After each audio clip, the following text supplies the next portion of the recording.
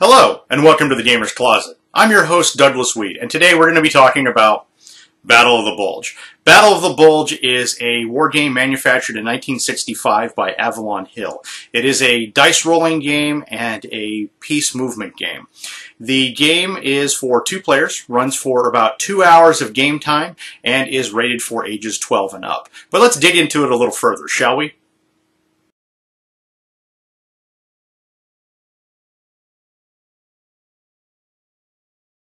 The Battle of the Bulge, also known as the Ardennes Counteroffensive, was the last major German offensive campaign on the Western Front during World War II and took place on December 16, 1944 to January 25, 1945. It was launched through the densely forested Ardennes region of Wallonia in eastern Belgium, northeast France, and Luxembourg towards the end of the war in Europe. The offensive was intended to stop Allied use of the Belgian port of Antwerp and to split the Allied lines, allowing the Germans to encircle and destroy 4 Allied armies and force the Western Allies to negotiate a peace treaty in the Axis powers' favor. The Germans achieved a total surprise attack on the morning of December 16, 1944 due to a combination of Allied overconfidence, preoccupation with Allied offensive plans, and poor aerial reconnaissance due to bad weather. American forces bore the brunt of the attack and incurred their highest casualties of any operation during the war. The battle also severely depleted Germany's armed forces, and they were largely unable to replace them. German personnel and later the Luftwaffe aircraft in the concluding stages of the engagement also sustained heavy losses. Improved weather conditions from around December 24th permitted air attacks on German forces and supply lines, which sealed the failure of the offensive. The battle continued for another month before the front lines were effectively restored to its positions prior to the attack. In the wake of the defeat, many experienced German units were left severely depleted of men and equipment as survivors retreated to the defenses of the Siegfried Line. The Bulge was the largest and bloodiest single battle fought by the United States in World War II and the 3rd deadliest campaign in American history. In 1965, Avalon Hill released The Battle of the Bulge, the board game. This is a 2-player game where you either play as the Allied forces or the German forces using the same regiments, brigades, and panzer units over a realistic topographical map of the actual battle area. During the same year, the Battle of the Bulge movie was released, but it was loaded with historical inaccuracies. President Eisenhower even came out of retirement to complain about the film. Avalon Hill didn't want the same backlash, so they turned to General Anthony C. McAuliffe, pictured here on the left, the hero of the Battle of Bastogne. The general was hesitant at first, but with the assurance that Avalon Hill wanted to create a realistic, historical, accurate game, the general signed on. The Battle of the Bulge is a historically correct recreation of the famous World War II campaign of the same name. The game was well received by the wargaming community and was even reprinted under the Hasbro banner by Avalon Hill in 1991. This game does include multiple pieces. It includes a 4-page set of basic instructions, a battle manual, 2 separate sheets outlining the German and U.S. order of appearance, a 2-sided battle results table for the basic game and tournament game, a time record sheet, a full-color game board, which is going to be in 2 parts, a standard die, and 195 cutout counters, which will include blank counters, and this is for the U.S. and German units.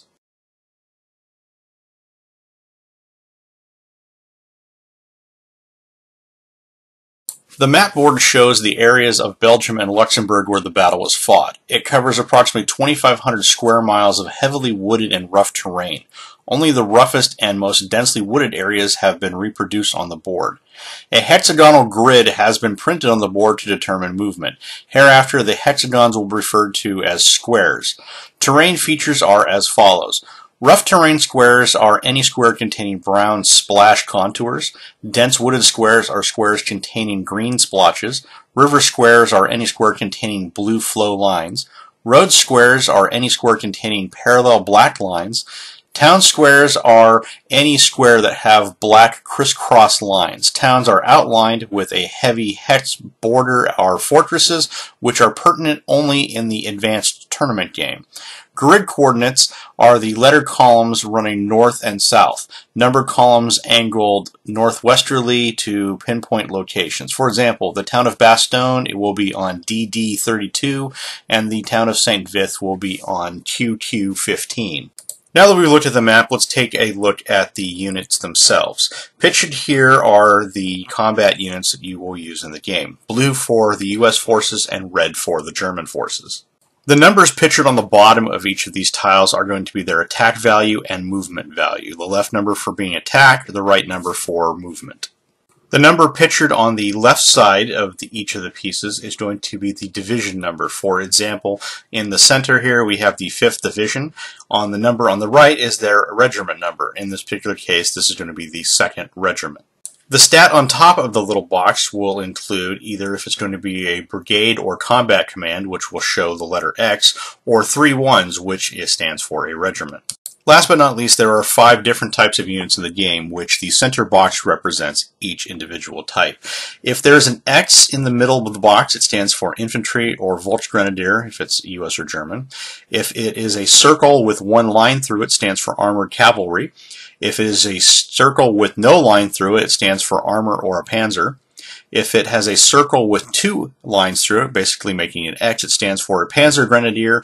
And last but not least, if there's an X through the box with a little circle on the bottom, it stands for a parachute unit. To set up this game, lay the map board out on the table. The German player sits on the eastern side, the US player sits on the western side. Place your units on the corresponding spaces provided on each player's order of appearance card.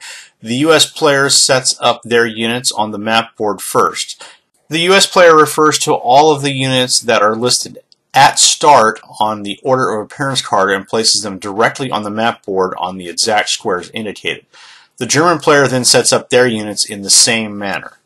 The listing for at start is considered the first turn of the game. The routine of play for every turn is as follows. Step 1, the German player consults the time record card, and if there is new units, places them on the map board, then moves all units on the board that they choose. No US movement is allowed. Step 2, all battles caused by German movement are resolved 1 battle at a time. Step 3, the US player consults the time record card, and if they are due new units, then places them on the map board. They then get to move all units on the board they choose to move. No German movement is allowed at this time. Step 4, all battles caused by US movement are resolved 1 battle at a time. And finally, Step 5, the US player checks off 1 box of the time record card, and players repeat Step 1 through 5 for the remainder of the game. For the German player to win, they can win by 2 options. 1, they get 20 units across the Meuse River between S16 and A47 inclusive by their December 23rd PM turn, or 2, eliminate all US units from the map board. Units yet to come on the map board would be also considered eliminated. For the US player to win, they have to avoid the German conditions of victory by the December 30th PM turn. To move your units, move any, all, or none of your units on your movement turn. You may move each unit any number of squares not exceeding its normal movement rate, which will be the number on the bottom right of your unit square. You do not have to move every unit, nor do you have to move any unit in your turn. You may move units in any direction or combination of directions you wish in the same turn. You may move units over the top of friendly units, but you are not allowed to move your units on top or over opponents' units. Movement rates are not transferable from one unit to another, nor can they be accumulated from one turn to the next. You are not allowed to move units through mapboard edges squares that contain grid letters and numbers. Unlike chess or checkers, you may move all of your units you wish to move before resolving any battles. Please note that the die is used only to resolve battles. It has nothing to do with movement. Both players are allowed to combine units of any kind in a stacking total up to 3 units maximum. Stacked units may stay together indefinitely, or they may be combined on one turn and split up on the very next. Stacked units may pass over other squares containing other friendly units. The movement rate of stacked units is that of the slowest unit in the stack. Otherwise, the faster unit in the stack may continue on its way after splitting up from the slow-moving units. Movement along roads is 5 times faster than normal. Thus, a unit whose normal movement rate of 4 can move 20 squares along a road in one turn. In other words, movement along 5 road squares is the same as 1 clear terrain square. All units may combine road travel with off-road travel in the same turn. For instance, let's assume a unit with a normal movement rate of 4 is 2 squares away from a road. As soon as it moves to the road square, it can travel up to 10 more squares along the road, or up to 5 more squares along the road and 1 off-road square. Please note, units lose the benefits of fractions. For example, if the unit I just mentioned had moved 6 squares along the road instead of 5, it could no longer move off-road that turn. All units may change roads at intersections at the road movement rate. All units may move through towns at the road movement rate, but only if they enter and leave the town by road squares. Otherwise, travel through towns is done at a normal movement rate. Rough terrain are the brown splotches pictured in this photo. Movement through rough terrain is naturally slower than normal. Thus, all units, regardless of their normal movement rates, move through non-road rough terrain squares at the rate of 1 square per turn. All units must stop as soon as they move on to a non-road rough terrain square. They cannot proceed until their following turn. Units that enter rough terrain by a road square do not have to stop on the first rough terrain square as long as they stay on the road. Units that enter a rough terrain square must stop if entry is made from a square other than a road square. For instance, if a unit would stop on space TT19 if it entered from UU19, but if it entered from UU18, it could continue right on through the rough terrain along the road. All units move through rough terrain along roads at the normal road movement rate. All units leave non-road rough terrain squares at a normal movement rate. Units moving through rough terrain on roads may move 1 square onto a non-road rough terrain square in the same turn. Units beginning their turn on non-road rough terrain squares may move 1 square onto a rough terrain road square and then move along the road in the same turn. They may not, however, move off the road onto another rough terrain square in that turn. Units beginning their turn on a non-road rough terrain square may not cross a rough terrain road square and onto a second rough terrain square. Pictured here on the bottom right are dense wood squares. Armor, panzers, armored cavalry, and panzer grenadier units are not allowed on non-road wood squares. They are allowed in woods only along road squares, and they must enter and leave the woods by the same non-road wood squares. All other units move through the woods in the same exact fashion as I just mentioned in the rough terrain section. Rivers are pictured here as the long blue lines. Movement across rivers is sometimes slower than normal. Thus, a unit must end its turn as soon as it reaches a non-road river square it intends to cross at that point. All units may cross rivers on road squares and town squares without delay. If units do not wish to cross, they may move onto a non-road river square and then proceed up or down the river and then move off of the river on the same side from which they entered, all in the same turn and at the normal movement rate. Movement off of the opposite side of the river is not allowed in this case. All units may move onto a non-road river square, proceed up or down the river, and then cross over to the other side by a road square where it may continue up or down the river and leave altogether, all in the same turn.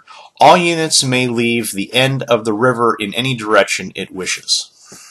All units beginning their turn on a river square may move off on the other side or up and down the river and leave from any point off either side in the same turn. Movement along rivers through rough terrain and dense woods is subject to the same rough terrain and dense wood movement rates that I have just previously mentioned. Over time, both sides will gain reinforcements. As indicated by the time record card, new units come onto play through the course of the game. Such units are brought on board as directed by the order of appearance card. New units may be placed on the board in squares directly in the enemy zones of control.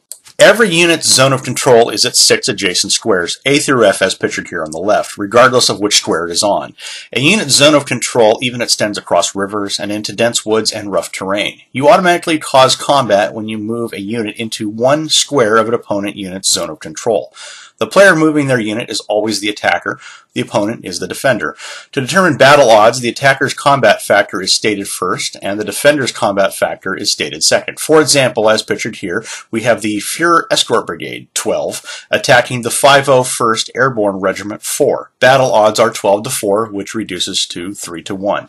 To resolve combat, the attacker rolls the die once and matches up the die roll with the 3 to 1 odds column on the battle results table. When attacking, an attacking unit must stop as soon as it enters the first enemy-controlled square. You are not allowed to move an attacking unit through an enemy-controlled square. You may attack as many enemy units as you can reach in the same turn.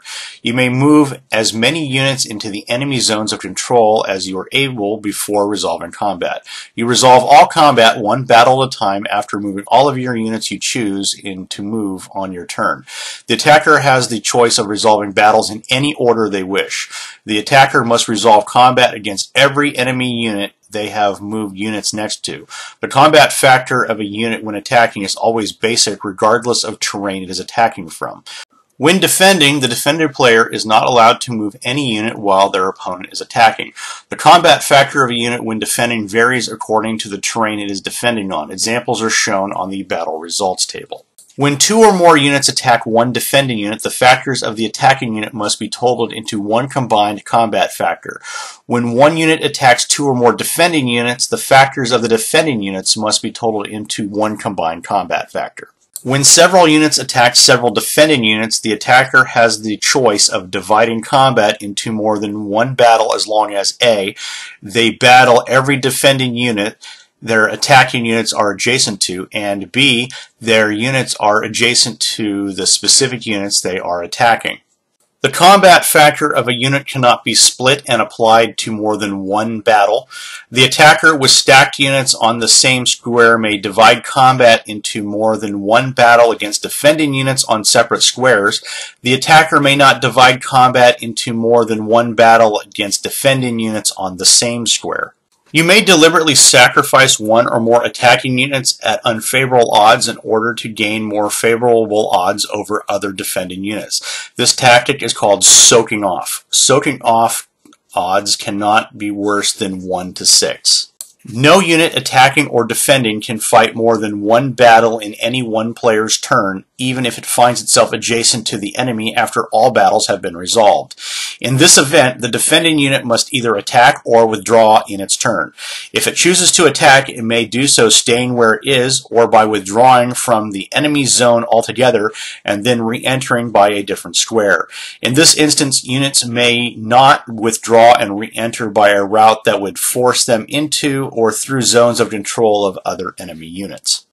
To use the basic game battle results table, follow the following steps. Step 1, reduce battle odds to the basic odds shown on the battle results table. To do this, simply divide the defender's factor into the attacker's factor and round off any fraction in favor of the defender. For example, 16 to 9 converts to 1 to 1, 14 to 6 converts to 2 to 1, 4 to 15 converts 1 to 4, etc. Step 2, the die is rolled for each attack by the attacker.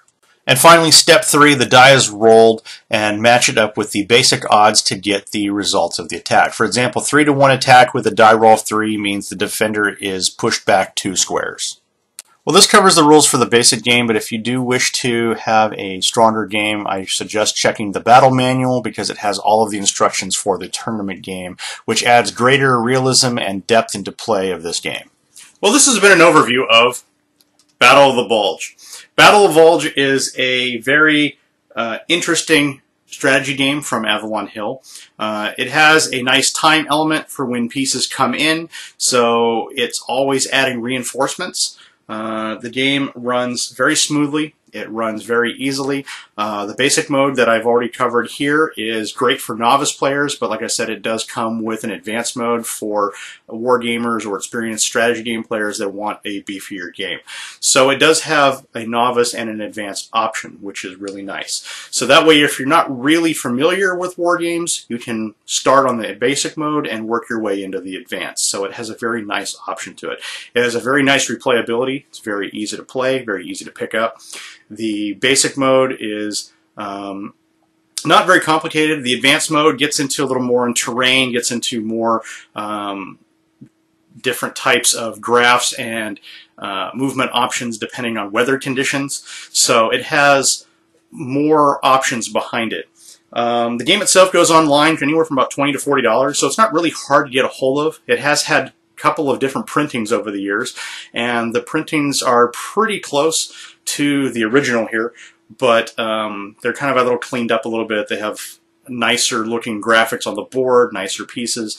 So the advanced versions or the later reprint versions are a little nicer than the original, but the original holds up to anything that they have. So they are comparable.